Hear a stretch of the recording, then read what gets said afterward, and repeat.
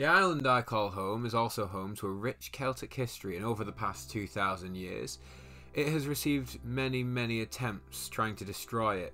But it still persists, and some of its art was assimilated by other cultures, mainly Christianity. The most commonly seen one of these is the Celtic Knot, which can vary from a basic, simple pattern to incredibly ornate designs. But where did these designs come from, and what do they mean? In the response to the glory of Rome dying out, one of its earliest losses was the British Isles. Well, the part of it that it owned anyway. This caused a surge in what is now known as insular art, which was a new form at the time. It's a mix of pre-Rome Celtic art with new Roman influence, and in later works it also has some strong Christian influences. This is when the Celtic Knot first appeared, the earliest known one appearing around 450 CE. The Christians then, when they came over, saw these beautiful pagan patterns and were like, I'll take the knots, please, but hold the pagan for me. You can't just steal our knots and leave all the culture behind. One knot, please! So as you can see, from then on, there is knots in books, crosses, and lots of other Christian art. And now this design that sprang up in a re-emergence of Celtic influence in a post-Roman Britain was in turn captured and used significantly by Christianity. Now, if you're unfamiliar with shirtless British white men, you might think that that's the end of the story.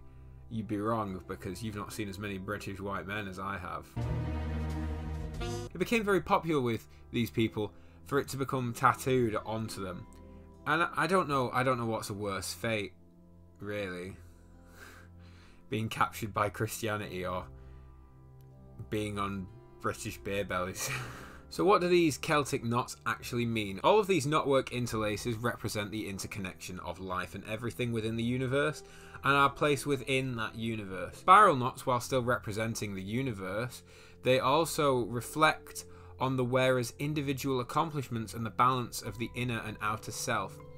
Depending on the amount of spirals, they can also represent elements of the universe. A single spiral knot represents the sun, a double representing the equinox, and 3 spirals will represent the heavens, cosmos, and water. These designs reflect the balance of the inner and outer self by using the balance of the universe as an analogy.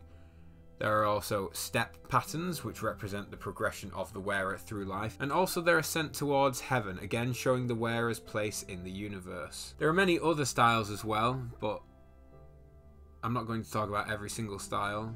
If you want that, then you'd be in for several hours of content. That is the Celtic Knot, a piece of Celtic history and culture. I hope you enjoyed this week's video.